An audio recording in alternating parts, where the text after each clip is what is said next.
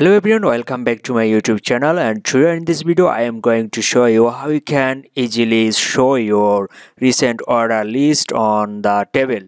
And see, you have got our customer phone number and you can show your customer order amount, customer list, and see, you can easily design this table and just change the table icon, change icon color and everything whatever you want.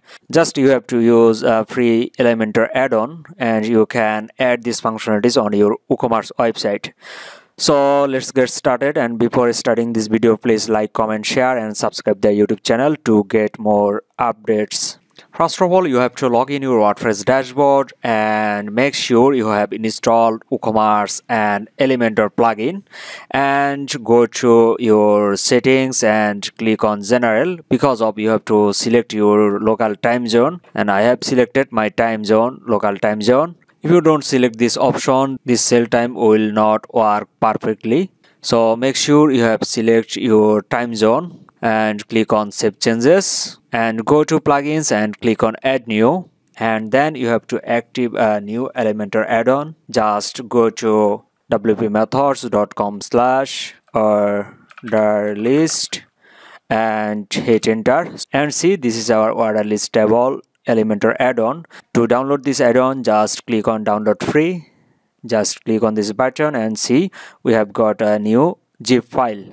So just upload this zip file on your server or click on upload plugin and choose the add-on zip file and click on open and click on install now and click on activate plugin, and see, we have activated the add-on. Make sure you have activate WooCommerce and Elementor page builder and go to your website. When I edit this home page, just click on edit with Elementor. From the widget bar, you can add multiple widgets. From the search bar, just search for order, and see, this is our widget. Just drag and drop, and see, we have got our recent order list. If your customer or any user order on your website, and it will be automatically shown on this table. And if you click on the pencil icon, you can show your order list from specific order status. Just select and deselect your order status. I want to show only completed order status. Just select your order status, okay, and click on plus icon, show your order status over here. And then we have got list per page. If you type 5, we have got only 5 recent ordered list. And see, we have got select order time format. So if you select ago, it will show like that, and if you select that month or year, it will be show like that. Okay, if you select ascending and see, and you will get the result. You can easily select it and see, we have got table header title icon. So you can change the header icon, change the title. For example, I am typing name, and see, this is our customer name, or you can type your text, and then you can select this icon. For example, I have selected this option and click on insert and see, and you can change any icon from here, and then click on data list icon and you can select your data list icon. Just select your icon and you can select everything whatever you want, or item hide, you can hide or show your table item. So I wanna show table serial. See, you can easily customize table and hide and show your section, and you can show your phone number, or if you wanna hide the product name or product title, and just check on it and see, we have hide our product title. And you can easily manage your all options.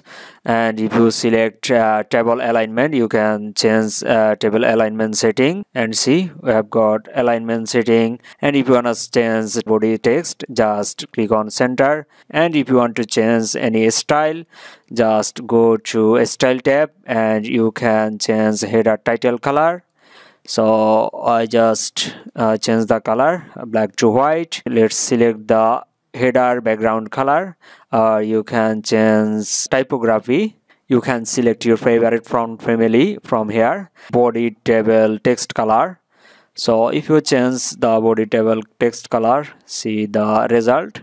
And you can also change body background color, and see we have changed the body background color. And you can change border color, border width, or change your border color. And you can change order status style. If you want to change the on hold background color, just go to on hold status section, and see you can change the background color for on hold. And you can easily customize this table using this option. You can increase or decrease table padding, and see we have increase and decrease our table padding. And you can change alignment, and then click on update, and you can save your changes and visit your website. Just visit site, just click on visit site, and see this is our recent order list table.